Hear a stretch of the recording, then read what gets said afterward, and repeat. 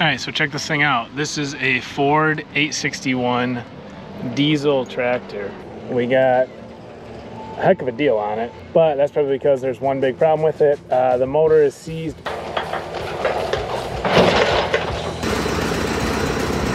I'm speechless, I have no idea.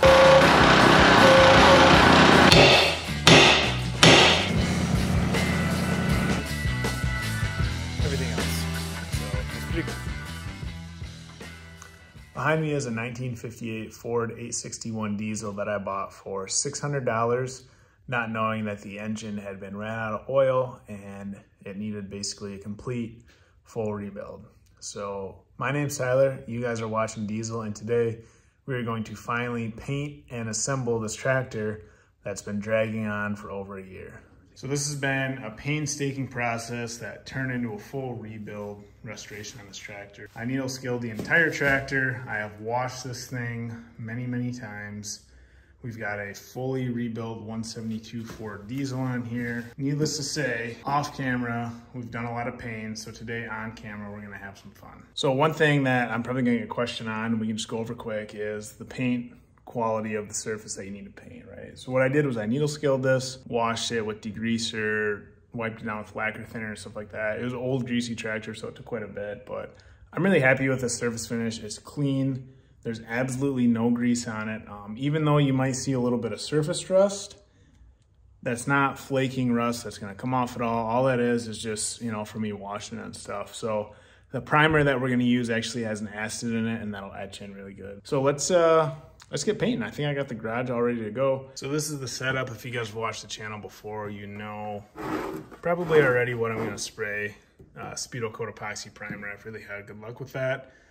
We got a little splash reducer to thin it out. So for an 861, any of the 01 series, you need a red orange, not a vermilion red. We are going to mix up this epoxy primer. I'm gonna shoot that. And then 12 to 24 hours later, no more than 24 hours later when you're using epoxy primer, we're gonna go ahead and we're gonna shoot the red. So this will be batch 1 of 2. And don't forget, we still have to go through and spray the Ford gray or whatever you wanna call it on the rims and stuff like that.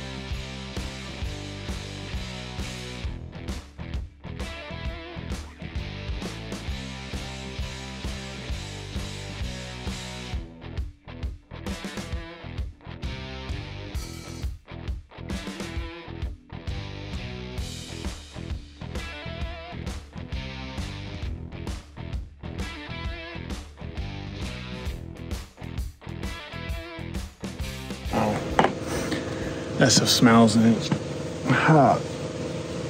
I got the heat on to try and get it to dry. Coat number 1 is done. I'll probably do one more primer. We're making progress. It looks good. Probably the first time it's been uniform color in a minute. It looks like one of those military 8Ns that they used in World War II. Has anyone ever seen one of those? They made like the box grader and the half-track pusher one. They use them for everything to make runways, so cool. All right, I'm gonna go paint this. It's like probably 4 o'clock on a Sunday. So to be within that 12 to 24 hour range, I probably got to do it first thing in the morning before Luke wakes up, because Lisa's got to work tomorrow. So I'll see you guys bright and early in the morning. Okay, so it's bright and early. It's 6 a.m. To be honest with you though,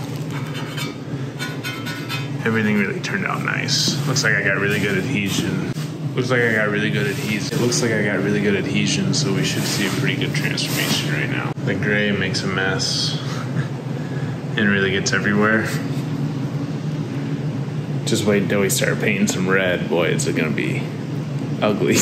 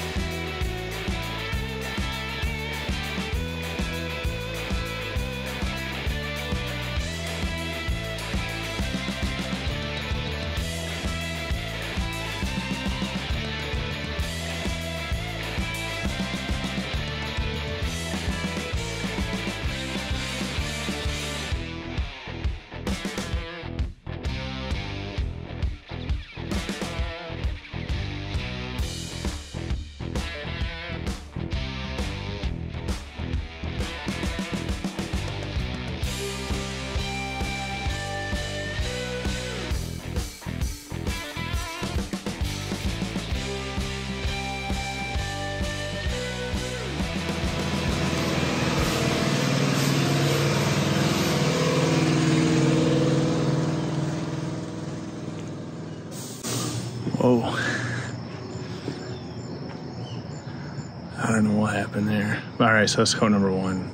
Definitely got some runs in it, just like she had from the factory, but that's all right. We're just painting the tractor. But it looks pretty good. Squirrels. I love that red-orange. I'm glad I went with that instead of vermilion. So I think I am going to let that flash off for probably 8 to 12 hours. So I'll go ahead, paint the next coat, and then I'll meet you guys in a couple days when everything's dry and we can start looking at starting some assembly. Overall, definitely kind of getting back into this project. It looks really nice. It's gonna be a good looking tractor, that's for sure. All right, so we were gone for maybe like 5 days. We went to California for a wedding, so that was really good because it gave everything a chance to dry. So let's just look at everything and kind of see how it turned out. Pretty happy. I mean, the finish definitely seems like it's on there pretty good. Not perfect, but good enough. So now I've got a small space I'm working with here, right? So I need to get all of these parts onto the tractor to get rid of them, and then we can lay out the rims here and paint those up next. So the first thing I'm working on is adding this coupler for a front hydraulic pump because I do have plans to put a front end loader on this tractor, so it just doesn't quite work. That's hitting on that bolt. So let's take that bolt out. I was reading online, people are saying you might just need to get a different bolt. Already we're biting into the fresh paint. Oh. I knew this was gonna happen, but I guess what better time than right in the beginning of the assembly stage.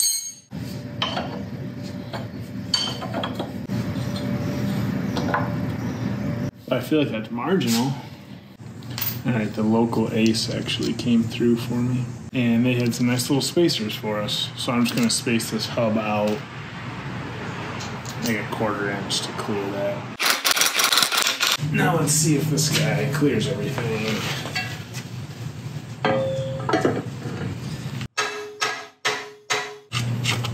There we go. Alright, I got the power steering belt here. Just make sure we can still get it on. And we can.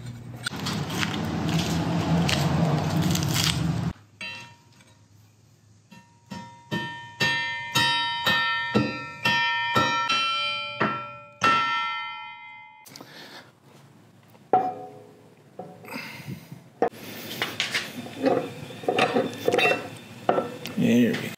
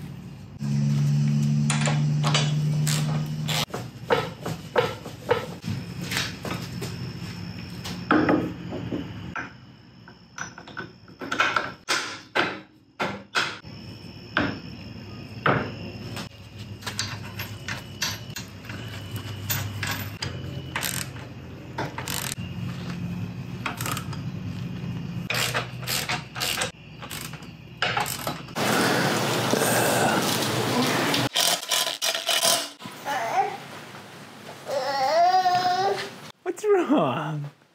Huh? You love this book. And you love this thing. Watch out, Coop. Come on, watch out. So I had an old timer in Ferndale, Michigan. I think it's Ferndale Radiator Shop. Go through this radiator for me. It just had a small leak. It was a pretty cool shop. I think his dad started it maybe. And then he still runs it. He's the only guy there now, but check out the job he did on this. So this is the original radiator. He just cleaned up for me a little bit.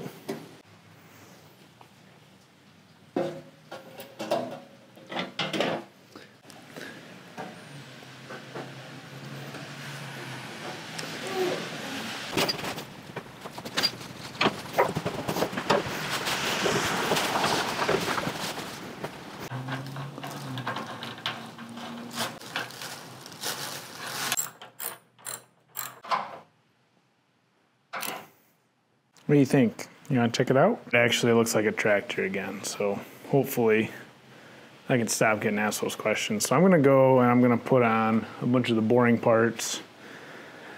I got like the steps for each side sitting over there. I've got the air box, the exhaust manifold, battery box, things like that. So I'm gonna go ahead and I'm gonna throw those parts on, and then we'll come back when we've got some space cleared up in the garage and we can get to painting the rims, because tires are the next thing for this so that I can actually move it around again. All right, so I finally got these rims primered. I did it about, maybe 16 hours ago. So it is time to spray some gray. So after we do this, then we'll let them dry for a while and we'll be able to go get some tires, which will be pretty cool, because then I can get the tractor kind of in like a rolling chassis, which will be the first time in really 9 months or so. So I got some Ford gray. I think this is the one that you want to use. So this should kind of mirror what the tins look like, although those are faded. I hate these stupid things.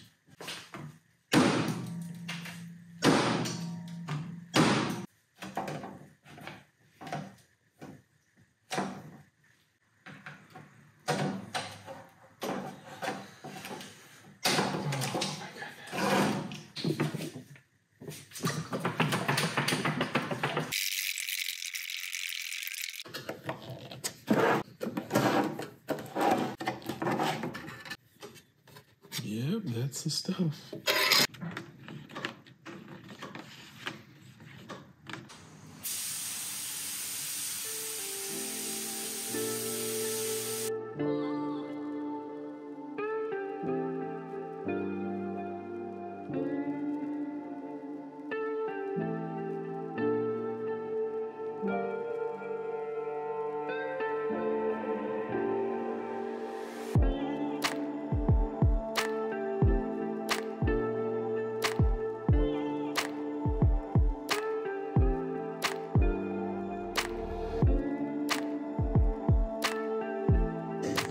Boy, it almost looks a little beige to me, but apparently it's the proper color.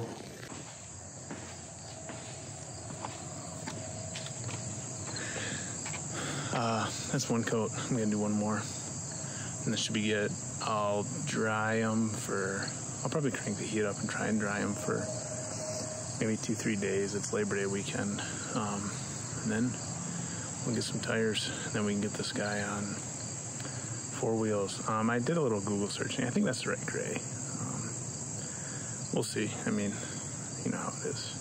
It's always tough, unless you're Caterpillar or John Deere, right? It's never changed, so. I will see you guys when we load them up to go get some tires. All right, I'm back. I just learned something today. So, remember when the first time, I just ran into that. The first time I said, I don't know what they mean by recoat time. They say like 8 to 12 hours.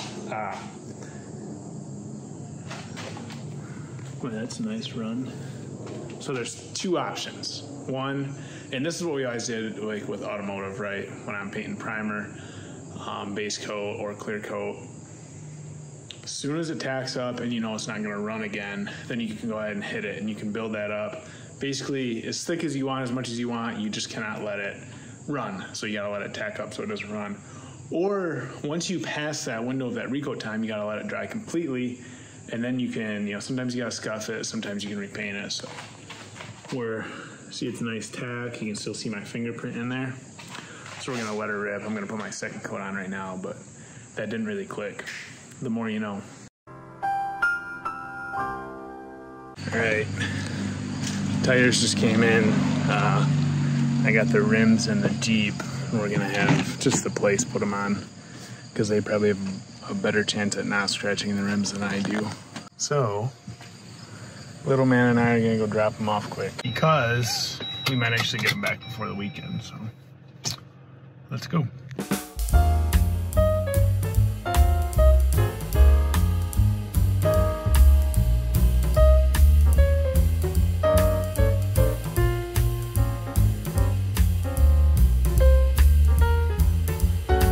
Oh yeah, that's gonna look sweet. hope they're made in USA, but probably not.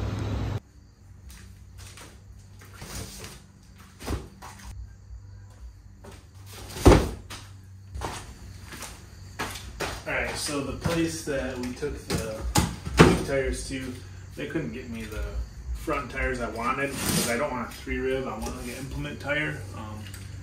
Should be a little more forgiving with the loader I'm going to put on it, and then holds a little more weight too. So I just ordered these online from Miller Tire out of Waseon, Ohio. I was kind of convinced they weren't in here because these are pretty thin boxes. That is the one. Got a tube and a tire. It's a 6.516. Should swell up, I guess. We'll see. So we're gonna mount these ourselves because hopefully they're not too bad, but they probably are. All right, it's Saturday morning early. Let's get the blood pumping.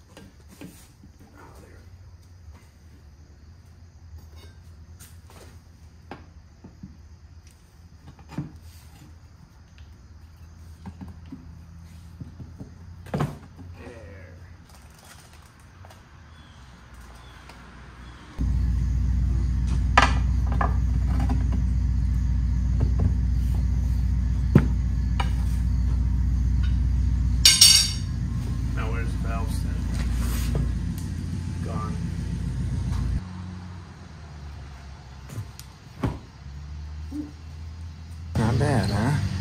Alright, let's see if I can get some air in this stupid thing. I don't have one of the valve stems. That clips on.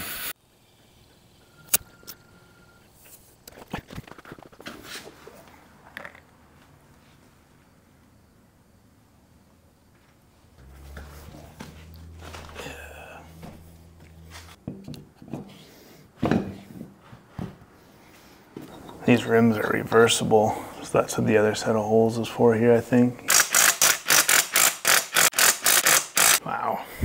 Now there's the first time we're seeing the gray and red, and that looks pretty darn good if I will say so myself. Oh, gotta go up a little bit, huh?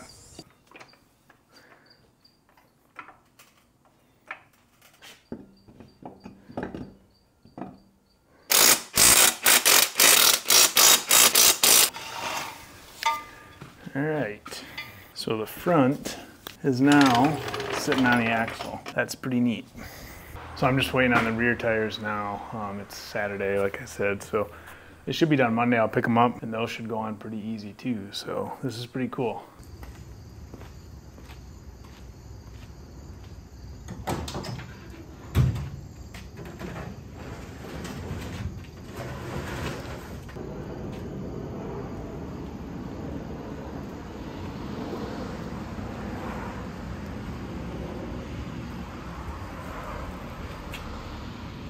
Check that out.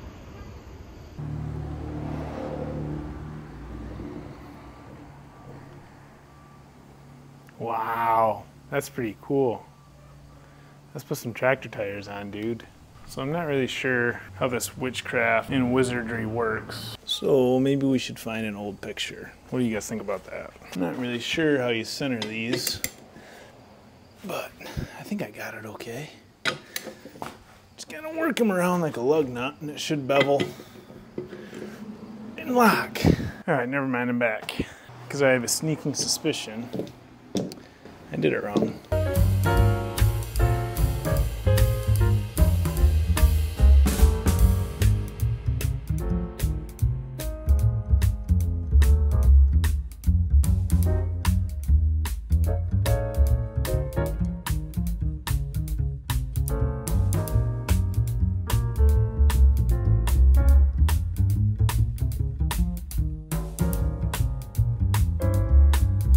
now we get to do that.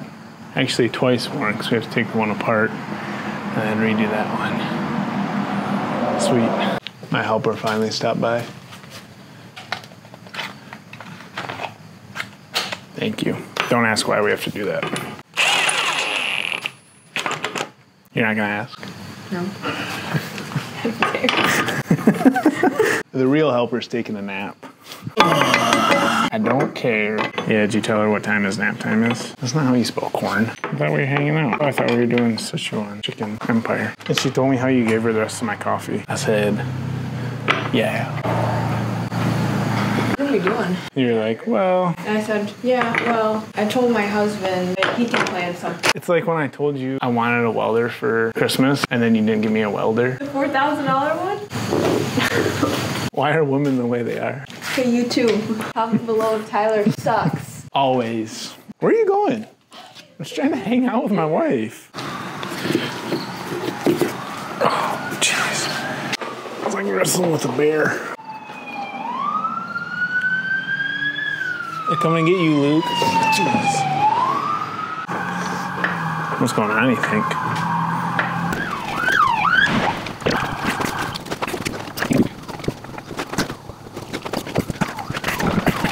What are you doing? Huh?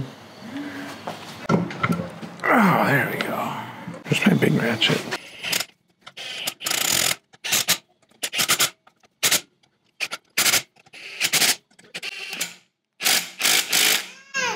It's okay. Oh, I'm sorry, Luke.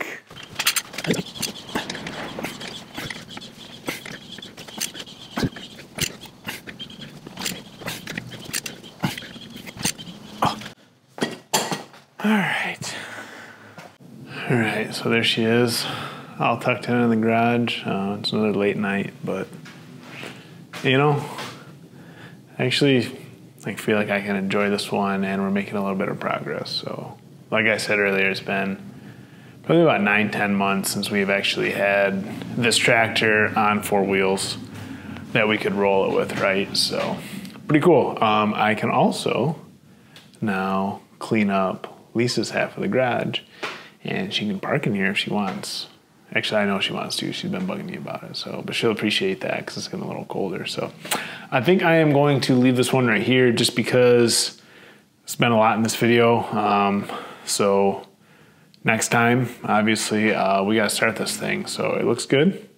I think we're getting close, but there's still that whole wild card of it's a tractor. It can't just look pretty right. We got to get it started up. So this video is edited a little bit different. I don't know if you guys noticed that. So my friend Aiden from Fix-It actually edited it for me, and I find it pretty comical. I'm just kind of putting the finishing touches on it right now. But if you guys are interested in this Ford tractor series, check out this video up here because this series goes pretty deep. And if you guys want to see where I got it, what the story with the tractors and everything, make sure you check that video out because it's actually a pretty good story, and I think it's going to shape up pretty cool. So next time, we will see if the tractor runs. I already know. And then I think we'll have another video on finishing it up and putting it to work. So check out the series, and I will see you guys in the next one. Thank you, Aiden, for editing this. I enjoy watching it, and I think you had quite a bit of fun taking some jabs at me in here, too.